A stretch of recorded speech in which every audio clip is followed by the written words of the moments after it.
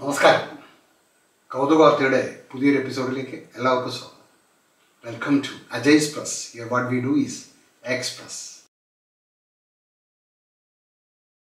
പണ്ടൊക്കെ ലൈബ്രറിയിൽ പോയി പുസ്തകം എടുക്കും. പിന്നെ വായിച്ചു കഴിഞ്ഞാലും അത് അവിടെയില്ല. തിരിച്ചു കൊടുക്കുന്നത് മാസങ്ങൾ കഴിഞ്ഞിട്ടാണ്. മനഃപൂർവ്വമൊന്നുമല്ല. അടുത്ത പുസ്തകം എടുക്കാൻ തോന്നുമ്പോഴായിരിക്കും ആദ്യത്തേത് തിരിച്ചു കൊടുക്കുക. വേറൊരു കുഴപ്പം കൂടിയുണ്ട്. പുസ്തകം ഏതെങ്കിലും സുഹൃത്ത് വായിക്കുവാൻ കൊണ്ടുപോകും. അവനും തദൈവം തിരിച്ചു തരികയില്ല. ഫലം ലൈബ്രറിയുടെ മുമ്പിലൂടെ നമ്മൾ ഒളിച്ചും പാത്തും തലയിൽ മുണ്ടിട്ടുമൊക്കെ പോകേണ്ടി വരും. ഇതും അതുപോലെ ഒരു വാർത്തയാണ്.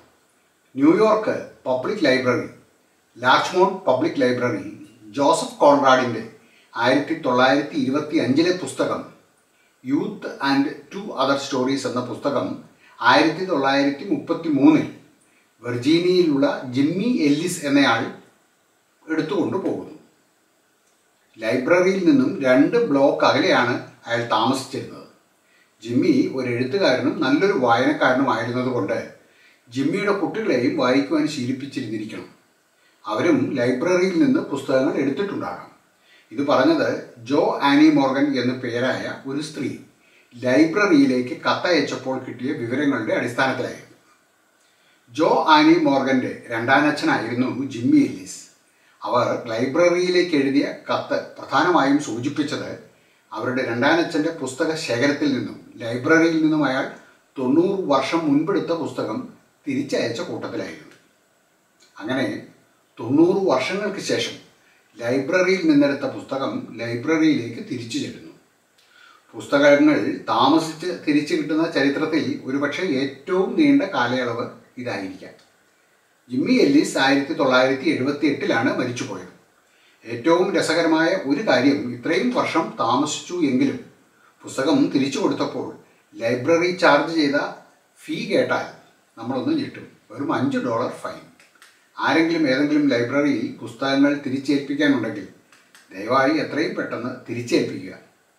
ഒട്ടേറെ വർഷമായതുകൊണ്ട് കൊടുക്കുവാൻ നിങ്ങൾക്കൊരു ജാള്യത ഉണ്ടെങ്കിൽ ഓർമ്മിക്കുക. എന്തായാലും നിങ്ങൾ ആ പുസ്തകം എടുത്തിട്ട് 90 വർഷമൊന്നും കഴിഞ്ഞിട്ടുണ്ടാവില്ല. സൗത്ത് ആഫ്രിക്കയിലെ മാൻറ്റിനിയിലെ ക്വാസുലു നേറ്റൽ പോലീസ് സ്റ്റേഷൻ പെട്ടെന്നാണ് അവർ അപകടകരമായ ഒരു സ്ഥിതിവിശേഷത്തെ നേരിടുന്നത്. അവരുടെ പോലീസ് സ്റ്റേഷനിലേക്ക് ക്ഷണിക്കപ്പെടാത്ത ഒരതിഥി, ഒരു ട്രസ്പാസർ കടന്നു വന്നതിനെ തുടർന്ന് അവർ ഉടനെ തന്നെ ബാക്കപ്പിനായി ആവശ്യപ്പെടുന്നു. IPSS search and rescue team സ്ഥലത്തെത്തുന്നു. അവർ വന്നപ്പോൾ കാണുന്നത് 11 അടിയോളം നീളമുള്ള ഒരു ഒന്നാന്തരം മുതലയച്ചൻ പോലീസ് സ്റ്റേഷനിൽ. IPSS സെർച്ച് ആൻഡ് റെസ്ക്യൂ ടീമിന് ഇങ്ങനെ അനവധി കോളുകൾ ലഭിക്കാറുണ്ട്. പക്ഷേ ഇതുപോലെ വിചിത്രമായ ഒരു സിറ്റുവേഷൻ ആദ്യമായിട്ടായിരുന്നു എന്നാണ് ഒരു ടീമംഗം പറഞ്ഞത്. അവരപ്പോൾ തന്നെ മുതലകളെ പിടിക്കുന്നതിൽ വിദഗ്ധനായ ആഷ്ടൺ മുസ്ഗ്രാവിനെ വിളിക്കുന്നു. മുതലകളെ സേഫായി പിടിക്കുന്ന കാര്യത്തിൽ ആഷ്ടൺ ഒരു പുലിയാണ്. IPSS സെർച്ച് ആൻഡ് റെസ്ക്യൂ ടീമും ആഷ്ടണും ചേർന്ന് മുതലേ ഉപദ്രവമൊന്നും കൂടാതെ പിടിച്ച് ഒരു വണ്ടിയുടെ പിറകിലാക്കി. പിന്നീട് മുതലയച്ചനെ ലാവ്ലോ എന്ന സ്ഥലത്ത് കൊണ്ടുപോയി തുറന്നു വിട്ടു. തൊട്ടടുത്ത ടെഗേല നദിയിൽ നിന്നായിരിക്കണം മുതലയച്ചൻ പോലീസ് സ്റ്റേഷനിൽ എത്തിയതെന്നാണ് കരുതപ്പെടുന്നത്. അങ്ങനെ ആഫ്രിക്കയിൽ പോലീസ് സ്റ്റേഷനിൽ കയറുന്ന ആദ്യത്തെ മുതലയായി നമ്മുടെ മുതലയച്ചൻ. മുതലയച്ചൻ കംപ്ലൈൻ്റ് ഒന്നും കൊടുത്തില്ല. എങ്കിലും പോലീസുകാർക്ക് കംപ്ലൈൻറ്റ് കൊടുക്കേണ്ടി വന്നു എന്നതാണ് ഈ വാർത്തയുടെ ഒരു ഇത്. ആനച്ചേന എന്നൊക്കെ പറയാറില്ലേ, ഇതാ അതുപോലെ ഒന്ന്. ഇത് ചേനയല്ല, പക്ഷേ മത്തങ്ങയാണെന്ന് മാത്രം. ആന മത്തങ്ങ, ലോകത്തെ ഏറ്റവും വലിയ, ഏറ്റവും തൂക്കമുള്ള മത്തങ്ങ. All right, is your family ready? Okay. Are you guys ready? Oh my God, here we go, okay? Melvin, are you ready? Okay, I'm going to hit the switch right now. 2, 7, 4, 9!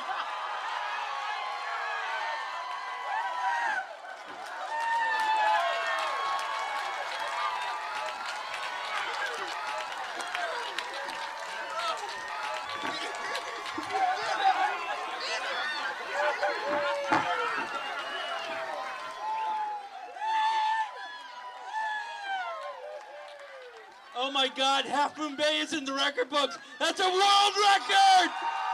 World record! North അമേരിക്കക്കാരൻ Travis ഗ്രിൻഗർ ആണ് ലോകത്തെ ഏറ്റവും വലിയ ഈ മത്തങ്ങയുടെ ഉടമസ്ഥൻ.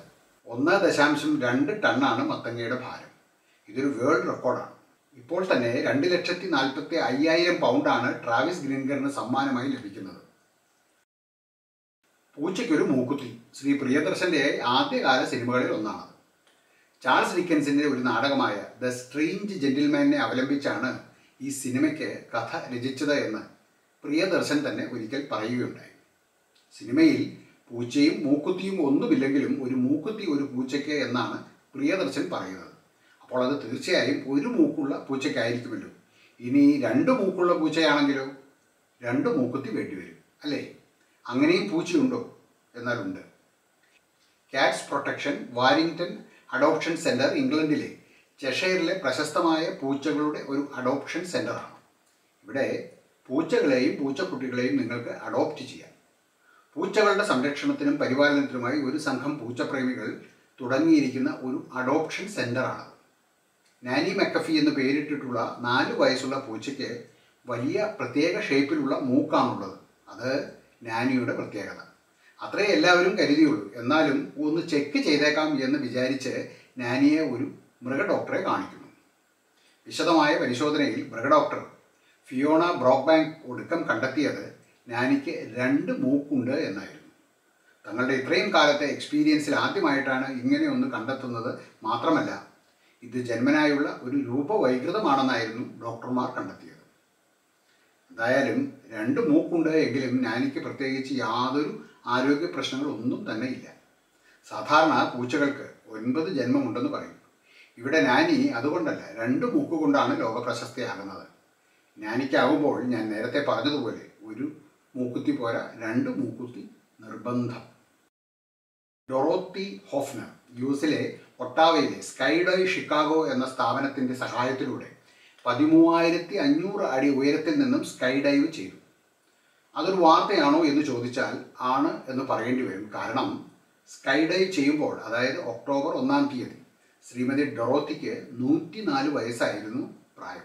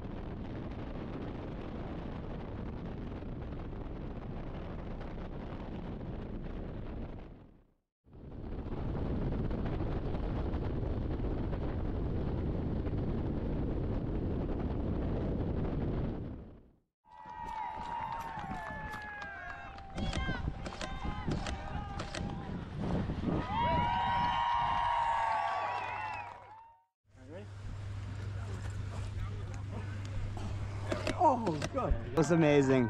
Wonderful. So wonderful. Oh, wonderful. Awesome. Sky dive ചെയ്യുന്നവരിൽ ലോകത്തെ ഏറ്റവും പ്രായം കൂടിയ ആളായി Shrimati Dorothy. Guinness book of records Shrimati ഡൊറോത്തിയുടെ അപേക്ഷ പരിഗണിച്ച് വരുമ്പോഴാണ് കഴിഞ്ഞ 9-ാം തീയതി ശ്രീമതി ഡൊറോത്തി ബ്രൂക്ക്ഡെയിലിലെ അവരുടെ താമസിച്ചിരുന്ന സീനിയർ ലിവിംഗ് സെൻ്ററിൽ വെച്ച് മരണപ്പെടുന്നത്. ഉറക്കത്തിലായിരുന്നു ശ്രീമതി ഡൊറോത്തിയുടെ മരണം. സീനിയർ ലിവിംഗ് സെൻ്ററിലെ അധികൃതരും അന്തേവാസികളും ഡൊറോത്തിയുടെ മരണത്തിൽ അഗാധമായ ദുഃഖം രേഖപ്പെടുത്തി. മരിക്കുന്നതുവരെ അവർക്ക് സ്വന്തം ഇഷ്ടപ്രകാരം അവരുടെ പാഷൻ പിന്തുടർന്ന് ജീവിക്കുവാൻ സാധിച്ചു എന്നതായിരുന്നു അവരുടെ ജീവിതത്തിൻ്റെ പ്രത്യേകത. മരിക്കുന്നതിന് ഒരാഴ്ച മുൻപ് വരെ സാഹസികമായ സ്കൈ ഡൈവിംഗ് നടത്തുവാൻ അവർക്ക് സാധിച്ചു. ഗിന്നസ് റെക്കോർഡ് അധികൃതർ ശ്രീമതി ഡൊറോത്തിയുടെ റെക്കോർഡ് ബുക്കിലേക്കുള്ള അവരുടെ പ്രവേശനം സംബന്ധിക്കുന്ന കാര്യങ്ങൾ പരിശോധിച്ചു വരുമ്പോഴാണ് പൊടുന്നനെയുള്ള അവരുടെ തിരോധാനം. സ്വീഡനിലെ ശ്രീമതി ലീനിയ ലാർസൻ 2022 നടത്തിയ സ്കൈ ഡൈവിങ്ങിനാണ് നിലവിലുള്ള ലോകത്തെ ഏറ്റവും പ്രായം കൂടിയ വ്യക്തിക്കുള്ള ലോക റെക്കോർഡ്. ശ്രീമതി ലാർസന് 103 വയസ്സായിരുന്നു ഈ ചാട്ടം നടത്തുമ്പോൾ. ഈ ഒരു വാർത്ത എത്ര മലയാളം പത്രങ്ങളിൽ വന്നു എന്നറിയില്ല. സാധാരണ പുരുഷന്മാരും സ്ത്രീകളും തമ്മിൽ അടിപിടിയൊക്കെ നടക്കാറുണ്ട്. കായികമായ ബലം കൂടുതൽ പുരുഷന്മാർക്കായതുകൊണ്ട് പലപ്പോഴും തല്ല് വാങ്ങി കൂട്ടുന്നതും സ്ത്രീകളാണ്. അടിക്കുക, പിച്ചുക, ചവിട്ടുക, കുത്തുക, മാന്തുക ഇങ്ങനെ വിവിധങ്ങളായ കലാപരിപാടികളാണ് സാധാരണ സ്ത്രീകൾ നടത്തുക. എന്നാൽ ഇതിൽ നിന്നെല്ലാം വിഭിന്നമായൊരു അടവ് എടുത്തുകൊണ്ട് സ്ത്രീ ശാക്തീകരണത്തിൻ്റെ പുതിയൊരു പാത തന്നെ തുറന്നിരിക്കുകയാണ് കേരളത്തിലെ സ്ത്രീകൾ. വേണമെങ്കിൽ നമുക്കിതിനെ 19ാമത്തെ അടവ് എന്നും വിളിക്കാവുന്നതാണ്. സംഭവം ചിറ്റാരിക്കൽ എന്ന സ്ഥലത്താണ് നടന്നത്.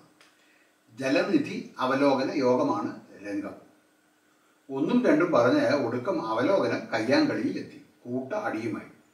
അവലോകന യോഗം അങ്ങനെ മൊത്തത്തിൽ ഒരു അവഹേളന യോഗമായി മാറുന്നതിനിടയിൽ മുൻ panchayat president James പന്തംമാക്കലിനെ panchayat president Joseph Mutholy പിടിച്ചു തള്ളുകയും മേഴ്സി മാണിയും ഫിലോമിന ജോണിയും കടന്നു പിടിക്കുകയും ചെയ്തു.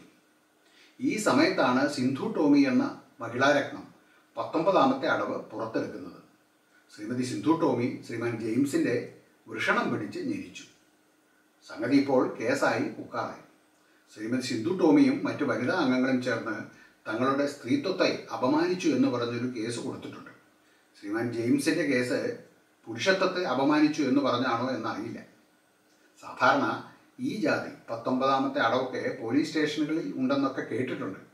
ഇതാദ്യമായാണ് ഇമാതിരി പരിപാടികൾ പഞ്ചായത്ത് അവലോകന യോഗങ്ങളിലേക്ക് കൂടി വ്യാപിപ്പിച്ചത് എന്നറിയുന്നത്. ഇനി ഇത് കേരളോത്സവത്തിലും കേരളീയത്തിലും ഒക്കെ അവതരിപ്പിക്കാവുന്നതാണ്. ഇത് കേൾക്കുമ്പോൾ ഒരുപക്ഷെ നിങ്ങൾ പറഞ്ഞേക്കും, നിയമസഭയിലൊക്കെ നടക്കുന്നില്ലേ, പിന്നെന്താ പഞ്ചായത്തിലായാലെന്നൊക്കെ. ശരിയാണ്. എന്നാലും 19ാമത്തെ അടവ് അത് ഇതുവരെ നമ്മുടെ ബഹു നിയമസഭാ സാമാജികർ ആരും പുറത്തെടുത്തിട്ടില്ല എന്നത് തന്നെ വലിയ ഒരു ആശ്വാസം. ഈ അടവ് ഏതൊരു പുരുഷനെയും അടിയറവ് പറയിക്കുന്ന ഒരടവാണെന്ന് ശ്രീമതി സിന്ധു ടോമിയോട് ആരാണ് പറഞ്ഞു കൊടുത്തത് അറിയില്ല. എന്തായാലും പ്രബുദ്ധ കേരളം ഒന്നിനും ഒട്ടും പിന്നിലല്ല. പിന്നെയും അത് നമ്മൾ തെളിയിച്ചു കൊണ്ടിരിക്കുകയാണ്.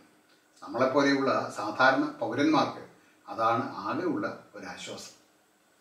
കൗതുകവാർത്തയുടെ ഈ ഒരു എപ്പിസോഡ് ഇവിടെ പൂർണ്ണമാവുകയാണ്. കൗതുകവാർത്ത നിങ്ങൾക്ക് ഇഷ്ടമായിട്ടുണ്ടെങ്കിൽ ഈ വാർത്ത മറ്റുള്ളവർക്ക് കൂടി ഷെയർ ചെയ്ത് കൊടുക്കണം. അതുപോലെ തന്നെ ഈ ചാനൽ ഒന്ന് സബ്സ്ക്രൈബ് ചെയ്യുവാനും മറക്കരുത്. താഴെ കാണുന്ന ബെല്ലൈക്കൺ അമർത്തിയാൽ ഞാനിടുന്ന വീഡിയോകൾ നിങ്ങൾക്ക് യഥാസമയം ലഭിക്കുന്നതുമായിരിക്കും. എല്ലാവർക്കും നല്ലൊരു ദിവസം ആശംസിക്കുന്നു. നന്ദി.